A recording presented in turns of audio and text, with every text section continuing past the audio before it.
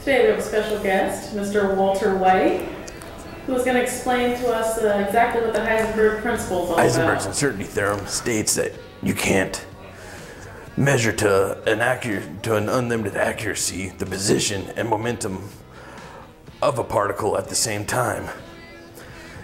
Let me explain this to you.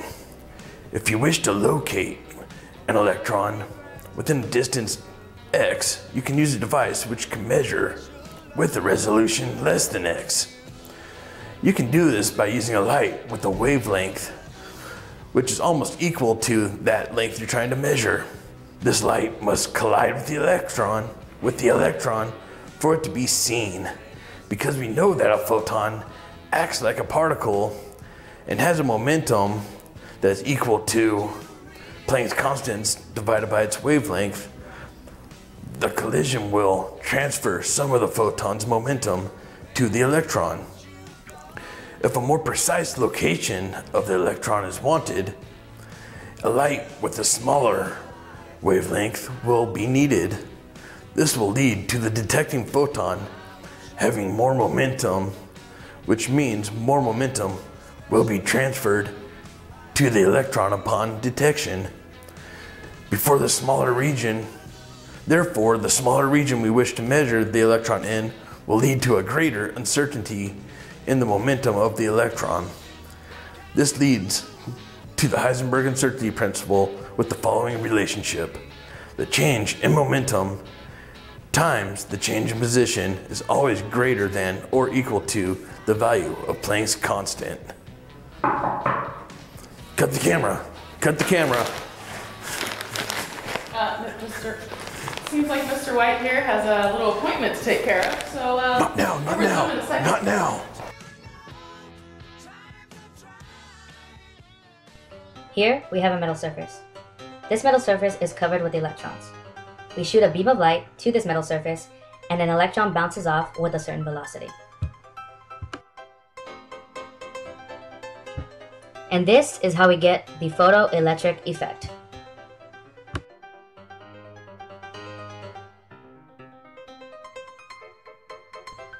Here we have a basketball. Just like in the photoelectric effect, we shoot a certain wavelength of light. Since the basketball has a relatively large mass, it is not shifted at all by the light, meaning we can accurately record its position and velocity.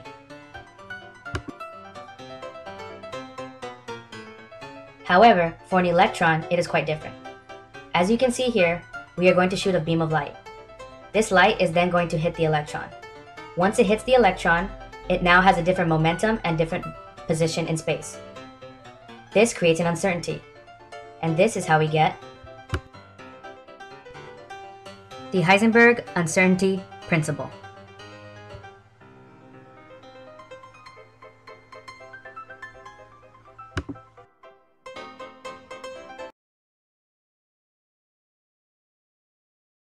So Schrödinger was famous because, for many different things, but he gave us famous series of lectures in Dublin.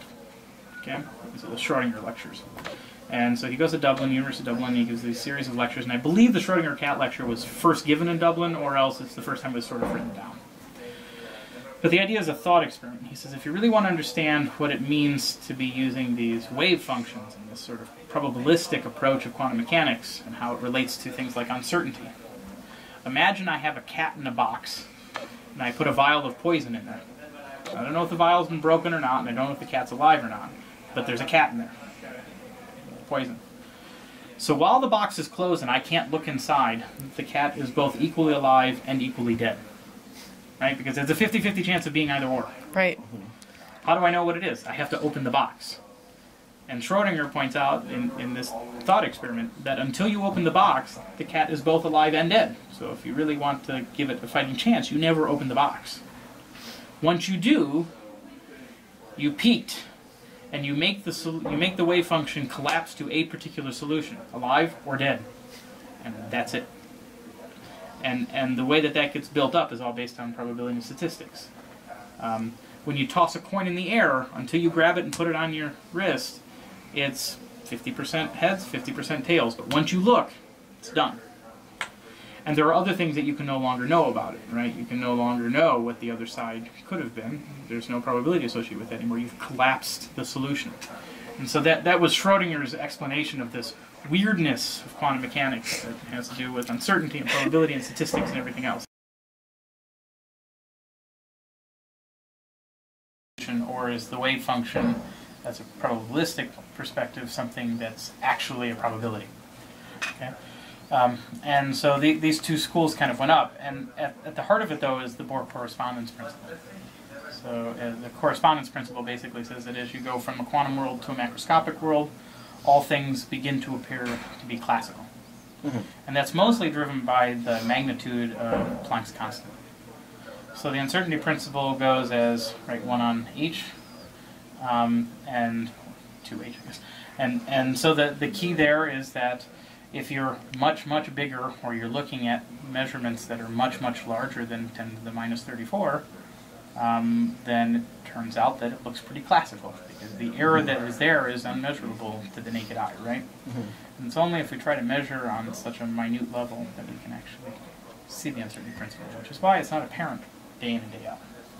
Now that said, if we try to do quantum measurements, or you try to take explicit measurements of things happening in the lab, there are fuzzy areas, and there's a certain limit we can go to, and we know that limit is the uncertainty limit, and that's as good as we can do.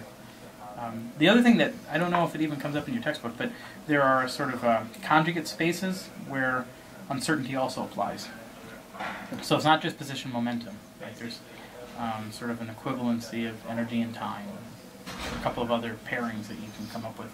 And so some measurements that have been done in labs actually measure these other connections beyond, other than directly trying to measure both error and momentum and position. Look at other relationships, and that's where you usually see problems, is in the time or the frequency domain.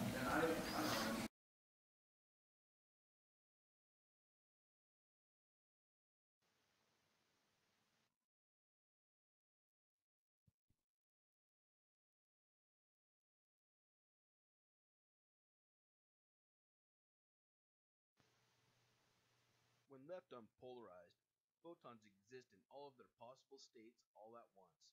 They are constantly moving in every direction.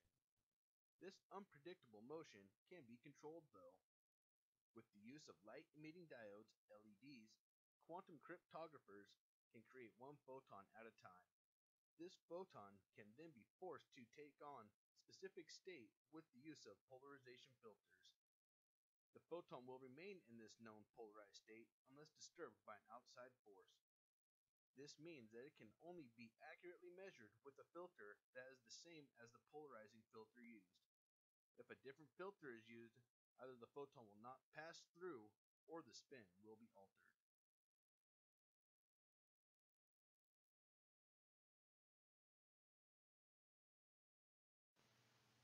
For cryptography to work, two people will need to have the same filters so they can send and receive photons in known polarization states.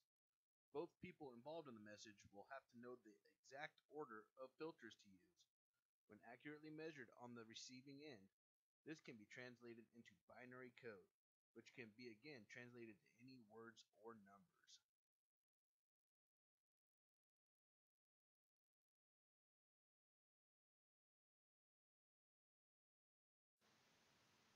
Because of the uncertainty principle, if someone tries to intercept the message in the middle of its transmission, the path and/or polarization of the photon will be altered.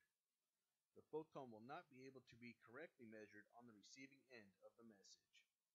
Once it is known that the photons are being altered, it will be known that a third, unwanted party is trying to hack into the secret message.